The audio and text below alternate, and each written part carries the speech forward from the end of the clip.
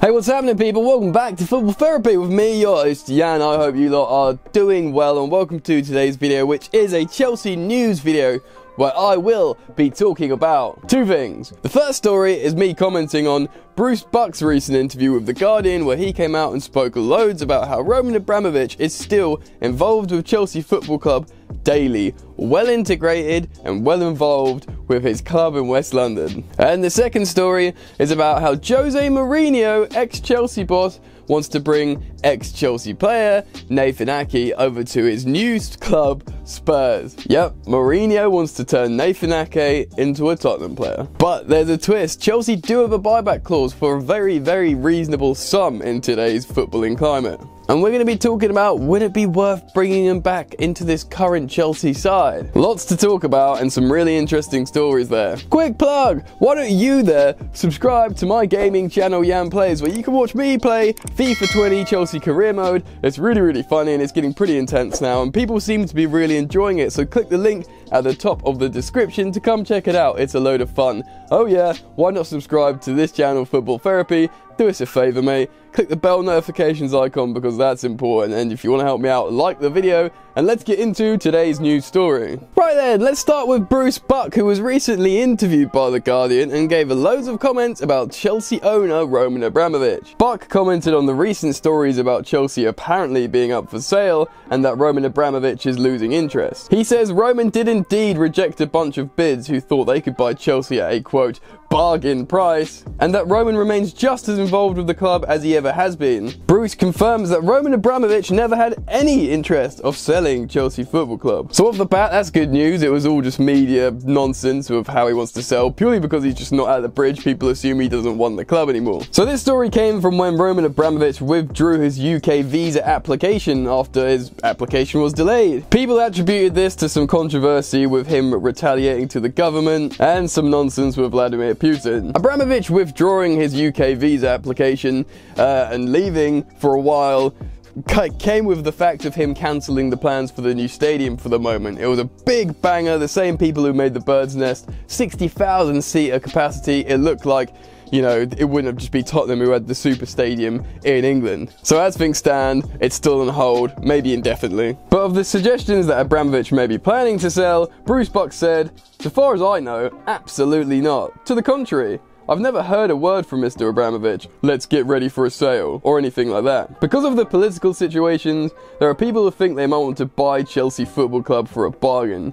We do get inquiries, and we really have nothing to say to these people. Like I said, Chelsea not for sale. Bruce goes on to say, in terms of being involved and looking at new players, talking about whether to extend players' contracts, do we buy this player, do we sell this player, Abramovich was always intimately involved from day one and is just intimately involved now. He talks to Marina Granovskaia, the board members who supervises the football operations several times a day, every day. Marina has been doing that for 7 or 8 years. That hasn't changed or let up at all. So, Roman's on the blower every single day to Marina, and he's very much got his fingers in all the pies of Chelsea Football Club. Bruce Buck then goes on to comment about Frank Lampard and the youngsters in the academy coming through into the first team at the moment. Buck says the transfer ban has led to more opportunities for the young players. I can't deny that if there wasn't a transfer ban, we might have splurged out on 1 or 2 or maybe even 3 players. So yes, it was some of that. It was Frank Lampard. The players that were ready, a whole collection of things resulted where we are now. It makes Mr. Abramovich very happy because he is very interested in the academy. I would guess he's one of the very few owners that have been to lots of academy matches. So there you have it. Bruce Buck confirming that pretty much the reason why all these youth kids are coming through and Frank Lampard and stuff is probably because of the transfer ban. What the sort of media have speculated is probably true. But he also confirms about what we already know in Roman Abramovich absolutely loving this and have long been a fan of his academy that he's developed and pumped loads of money into. He's always wanted this. This is happening. He used to go to loads of academy games.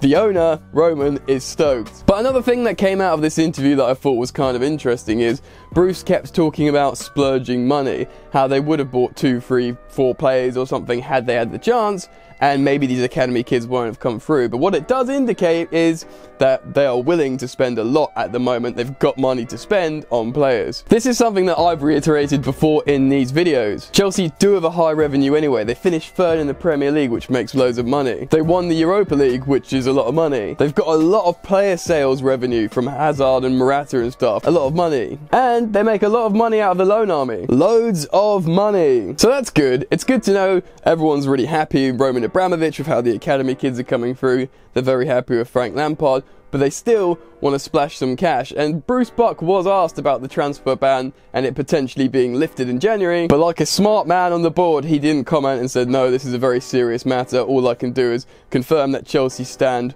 in the same stance if they think they've done nothing wrong. Smart for him to not comment on that. But I think, given the chance, Chelsea could probably even splash 200 million at the moment. Which is exciting, but also a terrifying prospect in the fact of, do you want to rock the boat and the harmony of what's going on at Chelsea at the moment with everything going well? Which brings me neatly onto the next story. Jose Mourinho wants a centre-back at Tottenham. Now that's unsurprising really, although he probably really does like Alderweireld and Vertonghen.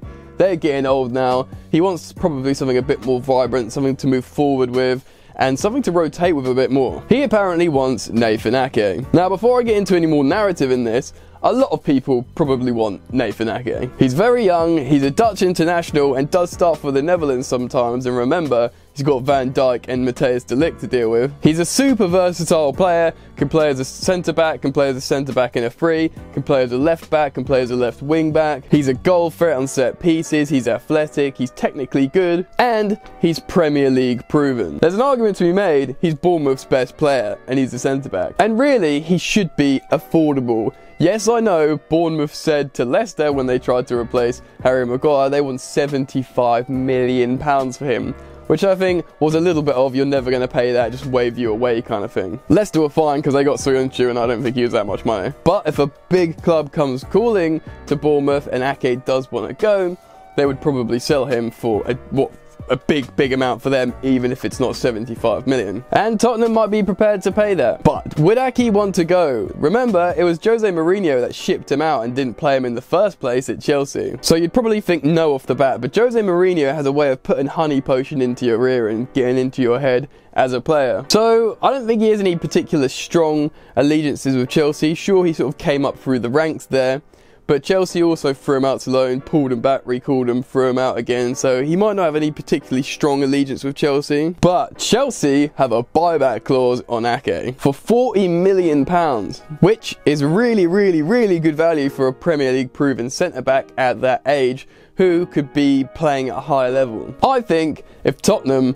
wanted to buy him, they'd have to pay 40 or more anyway. But Chelsea, if they're thinking of getting a centre-back, they could activate the clause and pull him out from underneath Jose Mourinho. Ake has been linked with a return for Chelsea for a while now. But does that make sense? Chelsea have obviously got 4 very talented centre-backs. So I've always maintained this. Rudiger, Zuma, Christensen and Tomori. Now Rudiger's been out injured for a while and it's a bit of a peculiar situation. No one really knows where he's at with his injury or what's going on. Christensen seems to be kind of out of favour. And although often they look very good, Tomori and Zuma, some people are still claiming that you need that sort of one of them to be a bit more of a leader. And although Ake is very young, he is very much a leader. A lot of people think if Chelsea are going to buy a centre-back, they need to go world record fee, Koulibaly style or something like that, you know, a bit more experience. But for me, that would be a waste of money. Sure, he might be like one of the 2 best centre-backs in the world, but if you look at his age profile and how much money it would be a waste of money for me. Personally,